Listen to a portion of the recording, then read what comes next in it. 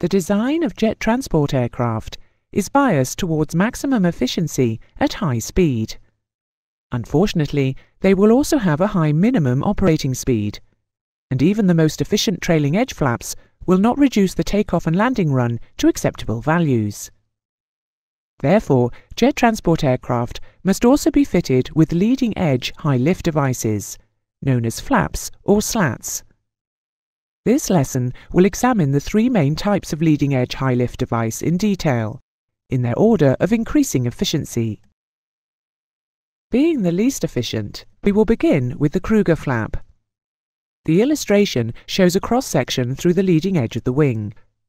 You can see that the Kruger flap forms part of the leading edge lower surface. When fully out, the Kruger flap gives a smoother path for the airflow over the leading edge of the wing, allowing the airflow to retain maximum kinetic energy. Kruger flaps are either in or out. There are no intermediate angles like trailing edge flaps. Operationally, leading edge devices are usually used together with the trailing edge flaps. But for reasons of clarity, only leading edge devices will be illustrated. There is usually only one flap lever on the flight deck. When the flight crew makes a flap selection, an aircraft system will schedule the leading edge devices to operate in conjunction with the trailing edge flaps at the appropriate time. In this example, a selection of flaps 1 activates the Kruger flaps. They will remain fully out until the flaps are selected from flaps 1 to flaps up during retraction. With the Kruger flaps out, the camber of the wing is increased. And as you can see, CL max is increased.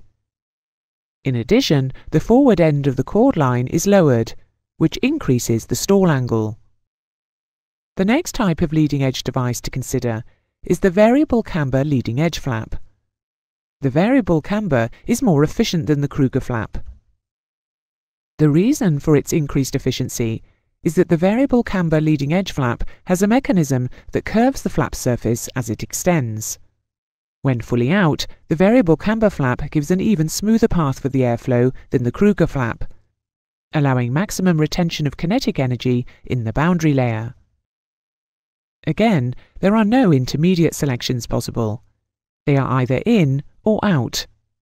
In practice, their speed of operation is about twice that illustrated. With the variable camber leading edge flaps out, the camber of the wing is increased slightly more than with the Kruger flap. And as you can see, CL max is also increased. The forward end of the chord line is once again lowered, which increases the stall angle. Now we come to the most efficient leading edge high lift device, the slat. To illustrate the effect of slats, a wing is shown at a high angle of attack, with the airflow just starting to separate at the trailing edge. The aircraft is positioned on the lift curve. As the slats are driven open, high energy air from under the leading edge flows onto the top surface of the wing. This increases the kinetic energy in the boundary layer, which in this example reattaches the airflow. Slats increase CL max by increasing the boundary layer kinetic energy.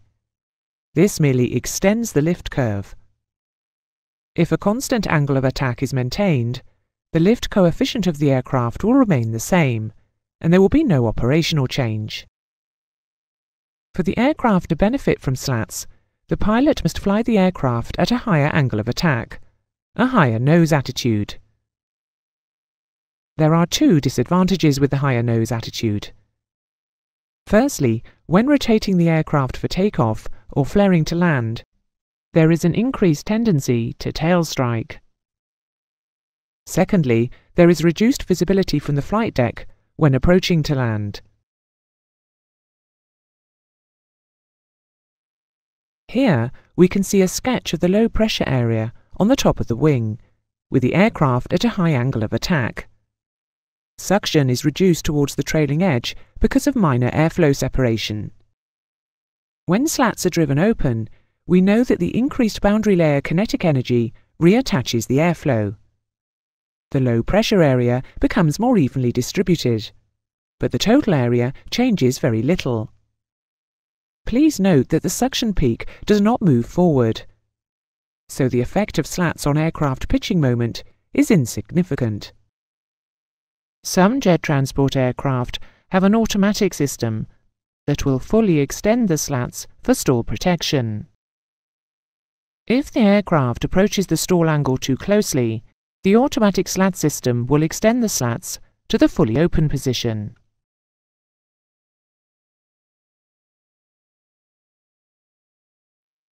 This illustration shows the order of increasing stall angle for flaps. The configuration that gives the lowest stall angle is trailing edge flaps. The next highest stall angle is no flaps, and the highest stall angle is leading edge flaps. This is not an operational consideration, but the examiners might ask you. If a flap selection is made, and, due to a fault of some kind, only the flaps on one side move, the rolling moment generated can be greater than the pilot can oppose with roll control. Flap asymmetry must be prevented. To avoid the possibility of flap asymmetry, transport aircraft are usually fitted with a flap asymmetry protection system. Devices monitor flap extension angles on each half of the wing, and if an asymmetry of greater than 1 or 2 degrees is detected, the mechanism that drives the flaps is switched off, and a warning on the flight deck will alert the pilots. Transport aircraft can be fitted with a flap load relief system, which prevents the flaps deploying if the indicated airspeed is too high. The pilot can move the flap selector, but the flaps will not extend until the indicated airspeed is reduced to the value appropriate for that flap setting. These flap angle limiting indicated airspeeds are known as VFE. Excessive dynamic pressure can damage the flaps themselves, their hinges and operating systems, or the wing. In this example, flaps 25 has been selected at too high an indicated airspeed. In other words, above VFE for flaps 25. The flap load relief system prevents the flaps from moving. The aircraft is now slowed to VFE for flaps 25, and the flaps move down to 25 degrees. The indicated airspeed is now reduced to VFE for flaps 30. When flaps 30 is selected, the flaps move down to 30 degrees. But if the indicated airspeed is allowed to increase, the flap load relief system will drive the flaps back to flaps 25. If now the indicated airspeed is reduced to VFE for flaps 30, the flaps will move down to 30 degrees of flap again.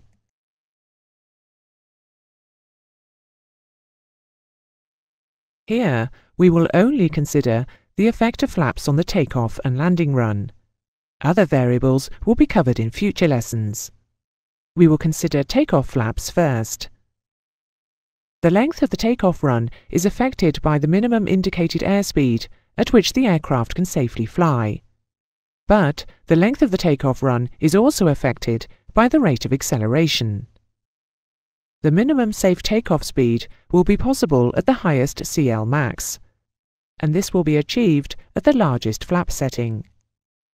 But large flap angles also generate the most drag, which will decrease aircraft acceleration and make the takeoff run longer. A smaller flap angle will give less CL max, which will result in a higher takeoff speed, but the reduction in drag will give better acceleration.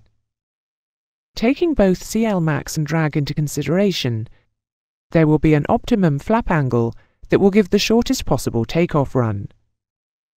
For jet transport aircraft, the optimum flap angle for takeoff is approximately 15 degrees. We can see that increasing flap angles result in a decreasing takeoff run. But beyond the optimum takeoff flap angle, the distance increases.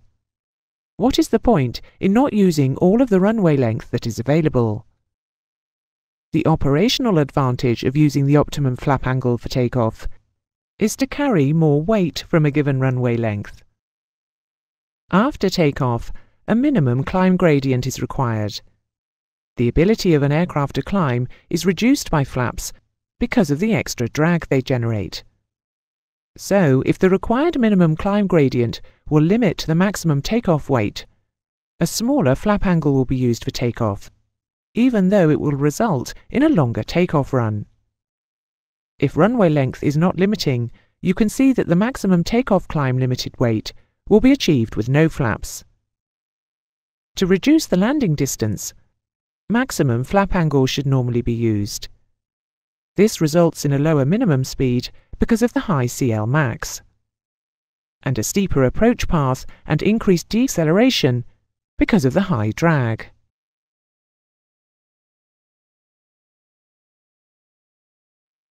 This aircraft has just taken off, and it is now time to retract the flaps.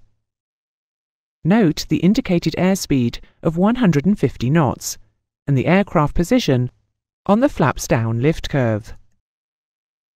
As the flaps retract, the lift coefficient decreases. Lift is now less than the weight, and the aircraft will sink. Increasing the angle of attack to keep lift the same is not an option, because as you can see from the lift curve, the aircraft will stall. Obviously, this is not the way to retract the flaps. We must trade indicated airspeed and angle of attack to keep lift the same as the weight. Let's reset the original conditions to consider the correct way to retract the flaps after takeoff. Before retracting the flaps, the indicated airspeed must be increased to VZF, the minimum indicated airspeed for zero flap. As the indicated airspeed increases, the angle of attack must be decreased to keep lift constant. Now when the flaps are retracted, the pilot can increase the angle of attack to keep the lift constant. When considering flap extension prior to landing, we can use the same principle of trading indicated airspeed and angle of attack to keep lift the same as the weight. As the flaps extend, the pilot must decrease the angle of attack. Just in case the examiners ask you, please note that to maintain level flight at a constant indicated airspeed as the flaps extend, the lift coefficient must remain constant. With the aircraft now on the flaps down lift curve, the pilot can decrease the indicated airspeed while increasing the angle of attack to keep lift the same as the weight.